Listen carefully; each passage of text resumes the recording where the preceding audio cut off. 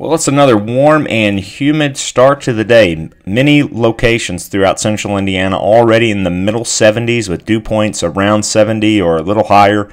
Hard to believe we're talking about these are observations at the 6 o'clock hour. So a very warm and humid day will just grow even hotter and more humid as we progress into the afternoon hours, as we top out, I think, in many central Indiana neighborhoods in the lower 90s. Heat indices will top out between 95 and 100 later on this afternoon. It'll be important to take frequent breaks if you're going to be outside for any length of time.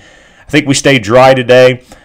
Could have an isolated thunderstorm that develops in the prime heating hours this afternoon or evening, but the majority of us will remain rain-free. That begins to change on Wednesday, though. I think Wednesday will feature the best overall coverage of thunderstorm activity of the upcoming several days.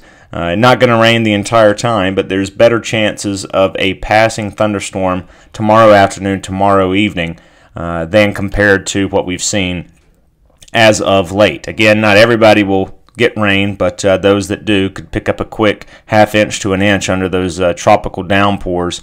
And then as we look at the ahead to the 4th of July itself, a hot, humid day, mostly dry, but a passing shower or thunderstorm is possible during the afternoon and evening.